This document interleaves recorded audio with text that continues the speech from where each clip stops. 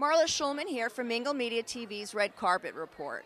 We're here at the Viceroy Hotel in Santa Monica, where the stars have come out to celebrate the one and only Betty White and her new show, Off Their Rockers. Tell me in 2 words what Betty White means to you. Absolutely wonderful. I mean, she's just a gem, just a wonderful spirit, a national treasure.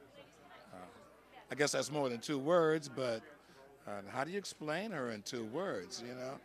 I mean, we are at this shoot, and she's like this tall, and there's, I don't know, 25, 30 people on the grounds, and someone who is jogging 50 feet away is yelling, "Betty White!"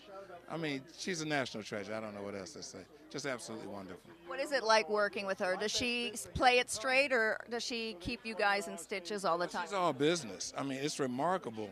You know, they shoot her line, and she shoots the line back to the camera like she's 35. You know, and we are actually younger than she. She's just unbelievable. I mean, a professional, pro. What can I say? Yeah. And how do you account for the popularity of the show, given that it has what we would normally not say is the demographic that usually watches a show on TV these days? We're proving them wrong, aren't we? Well, they have finally included the demographic that has money, and this show has been already a success in Europe, and it's got Betty as a producer and actually in the clips. So, I mean, how can you miss? Absolutely wonderful. I'd say if Betty isn't popular, who's popular? You know? Yeah. So this is kind of a dream job for you then? Absolutely a dream. I'm so happy. I retired 2 years ago, and I'm working more now than I ever worked. Thank you, Betty. Thank you, Betty.